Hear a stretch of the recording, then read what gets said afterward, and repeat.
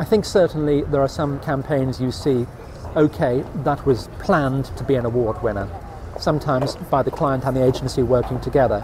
And you think, could they have spent that money maybe in traditional media, handing out leaflets on the street, putting another press ad in, maybe giving the sales force an incentive to sell the product a bit more strongly, rather than an expensive and convoluted iPhone app or something using the highest technology, which the techies and the creatives absolutely love and looks really cool, but was it really, really worth it?